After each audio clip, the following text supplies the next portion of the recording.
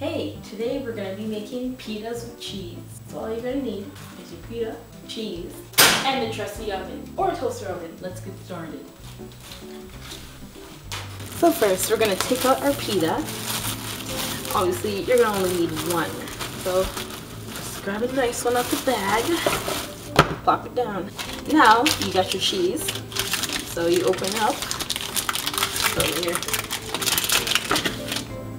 And we cut, I'd say about 5 slices.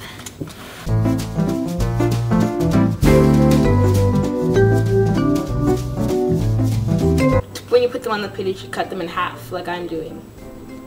I like cutting them half because it makes them a little smaller. You can spread them out and get them all in the places you want them to melt. Alright, so now just spread the cheese around how you want them. And we're done preparing it. Now, time for the cooking. So before you start, you should actually turn on your oven. So I usually put it on bake and put it on 400 degrees Fahrenheit. You can put it on how much you want, but I like 400 so it can cook faster. So now it's time for the cooking of the pita. Just open up your oven and place it smack in the middle and let the cooking begin. Your pita should take around 5 to 10 minutes to cook, so they cook really fast.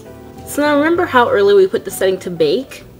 Well, halfway through when your pita is almost cooked, you want to switch it down to broil. This is because when you put it on bake, the bottom cooks. When you switch it to broil, the top will click and get the cheese all melted. I do this because one side will be cooked while the other side is like soft. So that's why I switch it halfway, so make sure the whole thing is cooked properly. So now about 7 minutes have gone by. Let's check on the pita. Ah, beautiful. Let's get a plate. And voila, we have a pita. Now we have to fold it so all the cheese will stick together and it won't get all hard. Here's a fun tip. What I like to do with my pitas is to just give it a little bit more flavor by adding salt. So you can just sprinkle some salt between your fingers and evenly distribute it over the cheese. And then you fold it over and press it down. That massage in there, you know. And you can sprinkle a little bit of salt on the outside. Don't put too much or else it'll just overkill. So now after all your hard work, you're finally done. The pita. Well, I hope you enjoyed this video as much as I enjoyed making it. And the pita. Alright, I'm Chantal saying, see you guys next Thursday. And happy pita making! Bye!